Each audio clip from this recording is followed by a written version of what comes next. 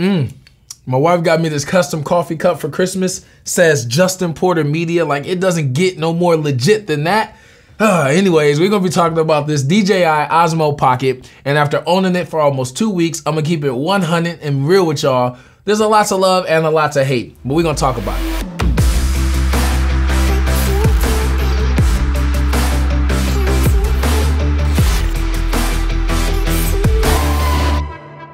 What's going on YouTube, all you creative people? I hope everybody had a fantastic Christmas. We're back in the booth today, getting ready to talk about the DJI Osmo Pocket.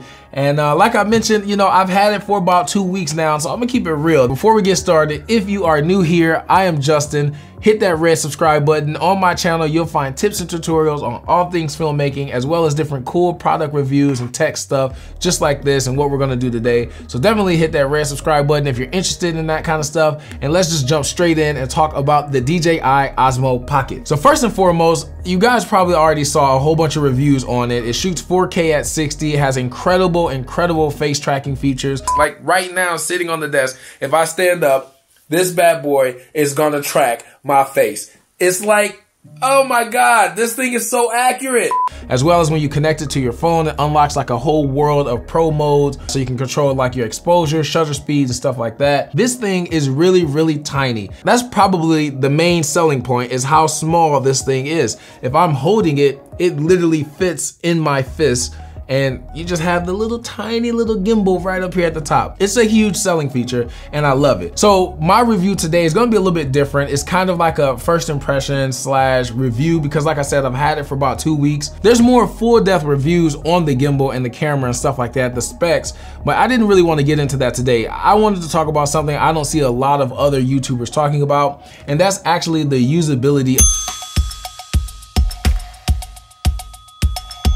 of this gimbal. With it being so small, I find it nearly impossible to keep things in the center frame. Like, it's just, I can't do it. I don't get it. It's just so small and tiny. And it was one of the most frustrating things that I found while trying to shoot with it, that just made it extremely difficult. Everything that I'm getting ready to say is, of course, my opinion, and this is based on me using it for the past 2 weeks.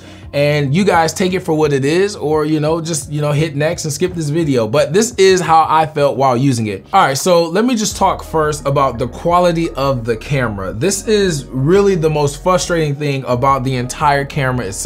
The quality of the footage to me was just average. It wasn't anything exceptionally great, and that's what really bothered me, is that I thought DJI would put out the best gimbal that's pocket size, as well as the best camera you could buy for $350. And that's not the case. It's honestly just average footage, and to me, my camera, my smartphone, does a much better job at capturing video. For example, me and my buddy, we went out, we grabbed some wings, I had the Osmo Pocket with me, and we did like some lighting tests and things like that, and I was blown away by the quality of video that my iPhone put out over the quality that the Osmo Pocket put out. It was almost always overexposing every shot. There was tons of noise all over the place. And to me, I feel like the camera on my iPhone outperformed this one. It had better contrast, better colors, and it did a much better job at exposing for the actual environment and the lighting conditions. The normal environment, the average person, we're gonna be shooting and using this outdoors. I'm out here in the car vlogging with this DJI Osmo Pocket. This bad boy is pretty nice, man. I'm digging this face track, but I'm really gonna talk about something different today, and that's really if this thing is even worth it. $350 is 50 bucks less than the GoPro Hero 7 Black, and I don't know, man. After using it for about a week, I'm not convinced. Even with using it outside, I noticed that it struggled with focusing on my face. First ever Gilport Media Productions, whatever we're gonna call this company. I guess it's the second intro. Sometimes the exposure was too bright. It did a horrible job at exposing for the shadows and highlights, especially in direct sunlight. I know for a fact that my GoPro performs better than that, because when I was out in the Dominican, it was literally destroying these shots. It just looked so great. It exposed the colors, the contrast, everything popped. This one, the most frustrating thing is that it does a very bad job at exposing for highlights and shadows. And to me, That's the whole point, is you want to use this in auto mode because of how tiny it is. You don't want to rely on connecting your smartphone to it to unlock pro mode and all the other features that it gives you. The quality of the video that you get right out of the box, holding it and using it in auto, was just average. It wasn't anything great, and I don't know, to me average is not worth 350 bucks, especially since this does nothing but just stabilize my footage, and I know I can get that out of a GoPro Hero 7 Black. The quality to me just didn't hold up to what I know DJI is capable of producing. One of the other things that I truly just dislike, that just grinds my gears, is why would you put a 1-inch touchscreen on a device this small? It literally crawled under my skin when I'm trying to use this camera, and I can't because my fat thumbs won't be able to hit the buttons, or I'm mistakenly hitting gestures, or there's too many swipe downs for this, swipe right twice for this.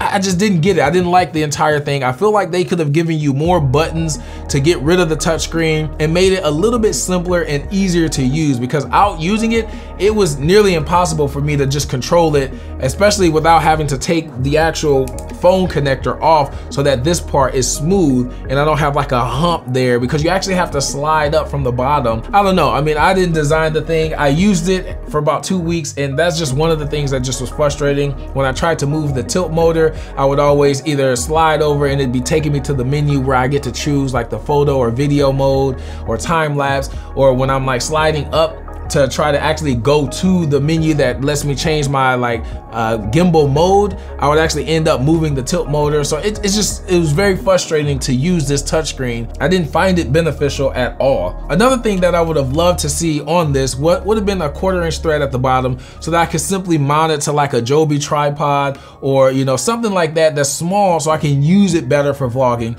Because honestly, the field of view when you're holding it, it's pretty tight. It's not wide, nearly as wide as you would get with a GoPro. So for vlogging, I mean, it's right up on your face, even with my arm like fully extended out. It's not bad, I like it, it's fine, but it would definitely be better if I could thread this to something. I mean, it's already perfect for vlogging because the face tracking does a crazy good job. But that's it, I'm done ranting. I hope that this gives you a really clear, unbiased decision on whether or not you should buy a DJI Osmo Pocket. I've had it for a little over 2 weeks, and it's, like I said, it's just average. It's nothing extraordinary and great that I feel like has to be in your camera bag. GoPro is definitely one of those things that I would carry around. This one, not so much. Thank you for watching. I hope everybody has a safe and happy new year. And if you don't have an Osmo Pocket, try it. It may be for you. It's just not for me. I will see you guys in 2019. What? It's 2019. 5, 4, 3, 2, 1. But I get ready to do all that. New year, new me, new year, new you, all that stuff. We finna see all these posts.